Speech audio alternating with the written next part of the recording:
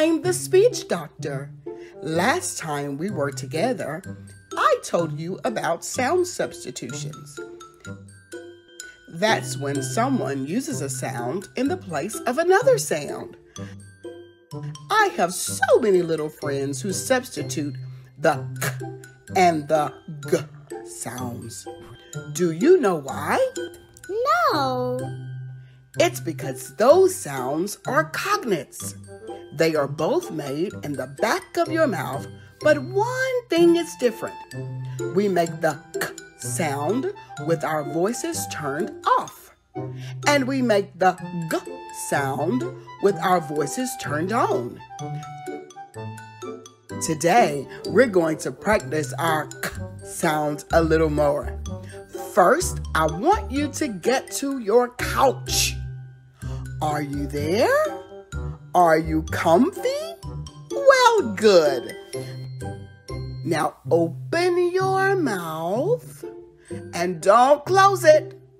Tongue tip down and the middle of your tongue is back and up. Are you ready? Yes. Now repeat after me. A cage is on the couch.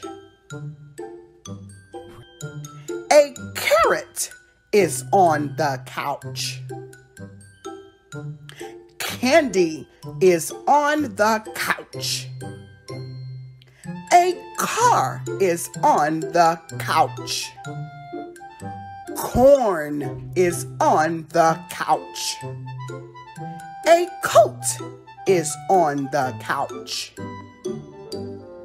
A comb is on the couch. A kite is on the couch. A key is on the couch. A camel is on the couch. You're doing great. A cup is on the couch. And a cat is on the couch. Wow! You're getting so good with your k sound. Keep practicing because practice makes perfect.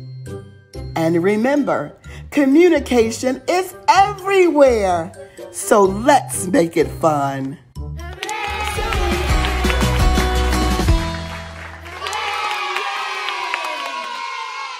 And don't forget to like, subscribe, comment, and turn on those post notification bells so you won't miss a video. And don't forget to like and follow us on Facebook and Instagram.